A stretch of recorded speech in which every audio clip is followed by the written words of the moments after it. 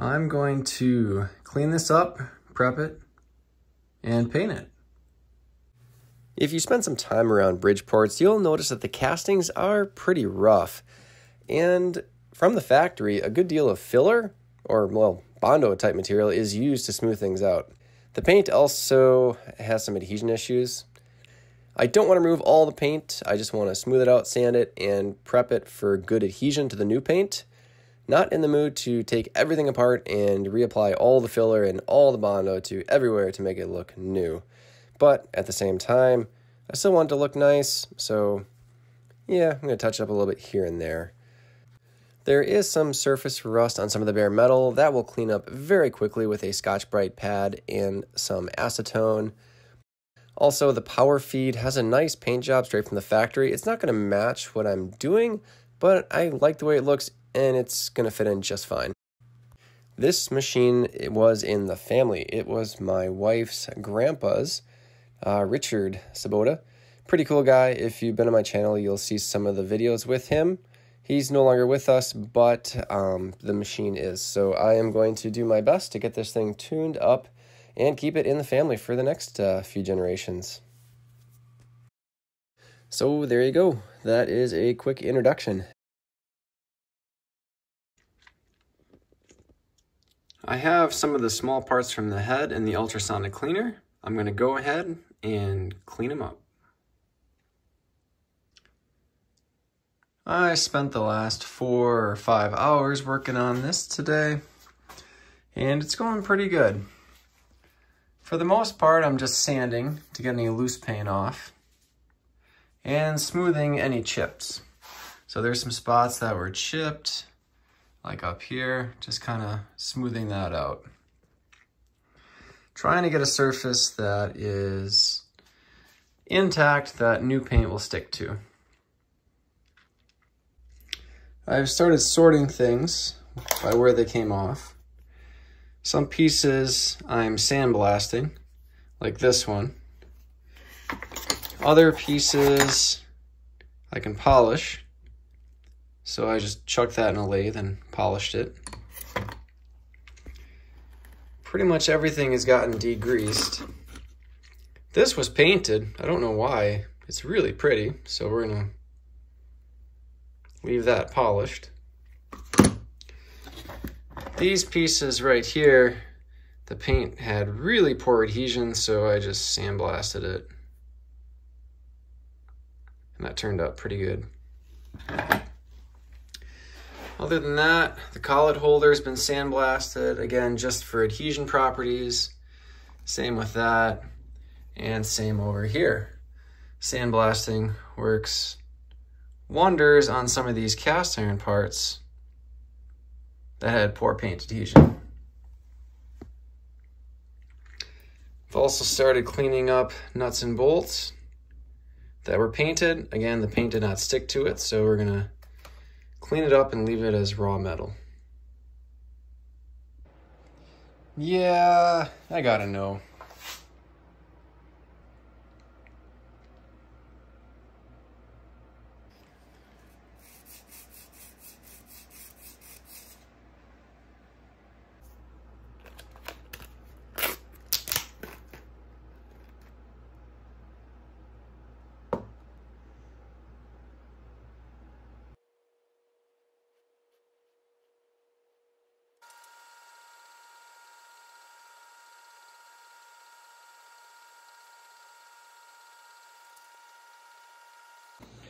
Here's a little control. Yeah, that would have turned purple right away. I do not have lead paint on the Bridgeport. Sweet. Well, it's been a little while. No snow on the ground yet. Back at it. Got distracted with some other projects. But anyway, this is all cleaned up nice. Cool little track installed too. That moves nicely too. Anyway, here we go. Acetone, container number 1. Paper towel roll, number 1. Little status update. I am, hang on, let me turn the camera on. I'm all protected because, yeah, decided to take the paint off the column. So I'm gonna wire wheel the spots that get a lot of grease and abuse and back there. The rest of it is not gonna be this destructive of paint removal. This is absolutely miserable. This sucks.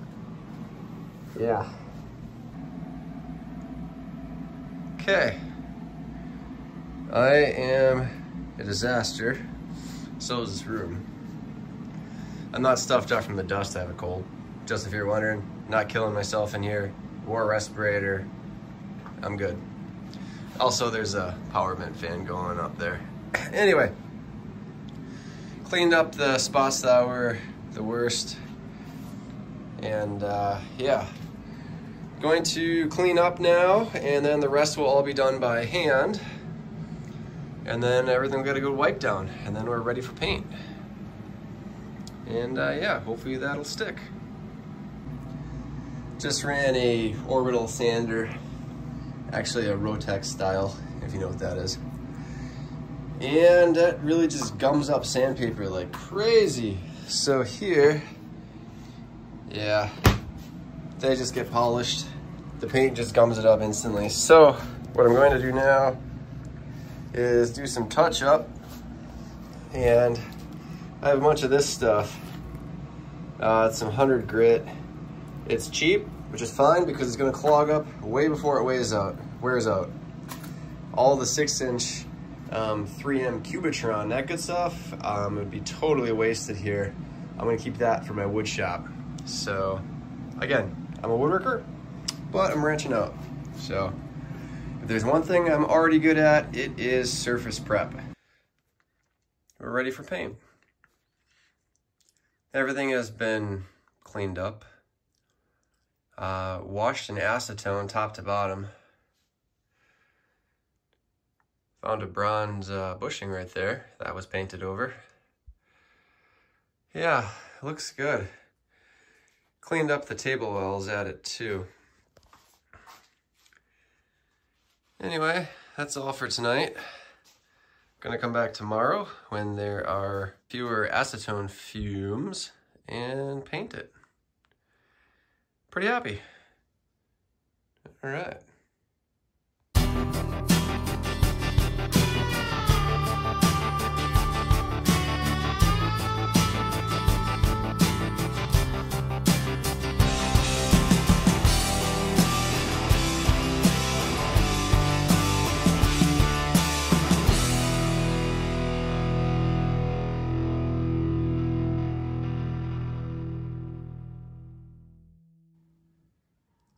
Well, good morning.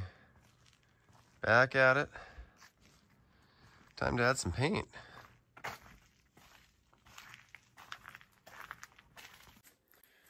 All right, things went pretty good yesterday. And yeah, time to put the rest of the paint on. Small parts look good, by the way. So, and yeah, I guess we'll start right away with the fan. All right. Still a little bit of tack on that. So I think we'll let that harden and then put another coat on later.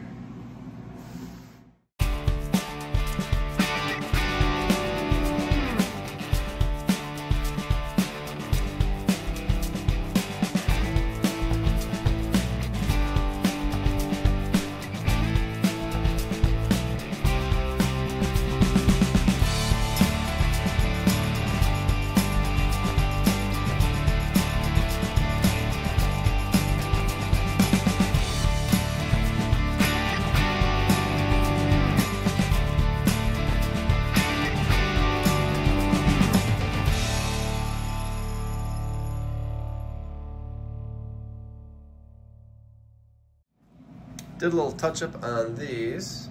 Looks pretty good actually. And maybe a drip here or there, but we'll figure that later. First coat of paint on, went on good and thick. Had to be very careful because I'm painting a machine that is already put together, but I think it went pretty good. I'm very happy. Now the tricky part is resisting that urge to like touch up anything that I see wrong right now, and let the paint actually dry to, well, it's tacky right now, so dry to the point where you could easily remove it with your fingernail, but not to the point where it's gonna rub off and leave a fingerprint. So come back later and do some touch up. It's been 24 hours, about, and the paint is dried. It's not hard, it's dry though. And I went back and looked at it, and there's a few rough spots. They really stand out with the paint. And I figured, well, I need to do another touch up just to get some of the spots that I missed or where the paint wasn't thick enough. Might as well touch it up with a little bit of auto body filler. Well, Bondo. So you can see I've done some touch up. So yeah, we'll see how it turns out. Well, the sanding took a little longer than I thought. It's a lot smoother here though. I'm excited to see what it looks like when the paint dries. Also, not gonna be perfect, but filled in some of the big spots. Something I'm happy about is I wanted to touch up around the head here because there were some chunks missing. I think that will make a pretty big difference right there. I'm super excited. It's assembly time. We're gonna have a finished, fully painted, cleaned up Bridgeport by the end of the night. So now, if we look at the workbench, here are all the parts. They're gonna go on the Bridgeport, and in just a little bit, it's going to be all done.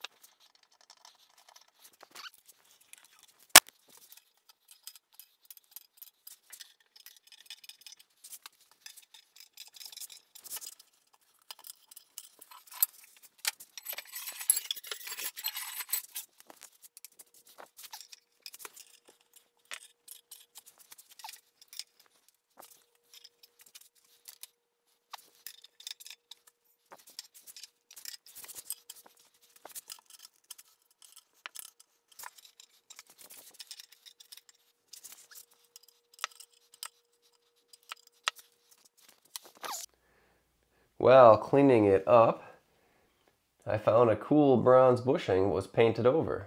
I think that's looks pretty good. Power feed is the only thing I did not paint. Found a Kurt Weiss 4-inch. Pretty happy to have that. And then I have a quick little kind of like cam lock drilling vise. So machine vise, drill vise. I did end up painting the handle, kind of freshen it up. Up top, things went pretty well. You can see the paint's not perfect. I think it's still pretty good. If I want to touch it up, I can. The big part was getting in all the nooks and crannies and like painting up the knobs, because there's no way to get behind any of that without taking it apart. Even painted the motor housing. These lights were on it originally, so these are some old-fashioned incandescent bulbs. Left them white. I like the way it looks against the gray. I did add these little hangers. It's just threaded rod with some, I believe it's a fuel line tube put over it, so I can hang my box wrenches. I prefer using the box wrenches for all the adjustments. Tool holder, or the collet holder, is nice and painted. I cleaned up all of the bolts. I like seeing those unpainted. I see where on some this is left unpainted. I guess I painted over mine. I'm okay with that. This was originally painted over. It looks much better polished. Same thing here. This little disc was painted over. All the bolts and fasteners were cleaned up. I did my best to leave those unpainted. I like the way it offsets, plus the paint will flake or chip off of any kind of coated part anyway. This is not original. I just did that really quick because there was nothing there before. Just something to hold on to for switching between settings. Yeah. And the Bridgeport, that is original. I did not paint or touch that up. I thought that was kind of cool.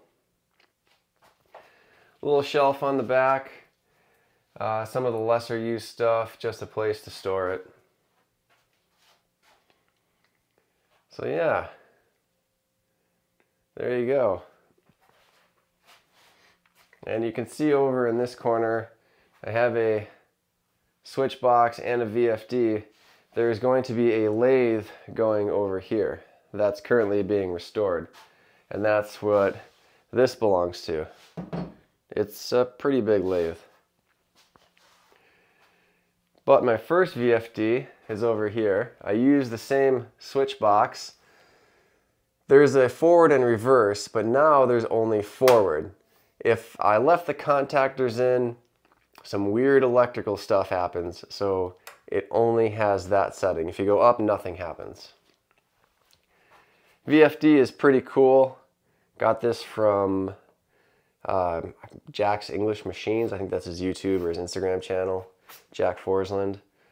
And it took a bit of work, but it's all programmed in, and it is so cool being able to dial it in. You can see I have it set for the hertz, and then I also program the RPMs. So at the current setting, it'll show how many RPMs the head is spinning at.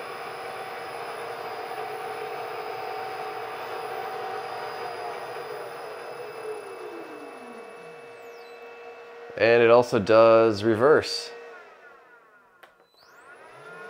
And you can switch between the two, and it'll slow down and gradually change. So you can't really hurt anything, which is great. So what I need at this point. There's also a second setting on the VFD. So when I drop it into the low speed, it'll also show the RPMs in that. And that's programmed for that setting on the pulleys. If I move it to different pulleys, the RPM is not going to be correct anymore. So there you go. Hope you enjoyed the video. I'm very excited to get, well, grandpa's, my wife's grandpa, his Bridgeport all cleaned up and in my shop. And again, I'm a woodworker for now, for my hobby, but I think there is some metalworking in my future, maybe tool making. Anyway guys, thank you for watching, and till next time.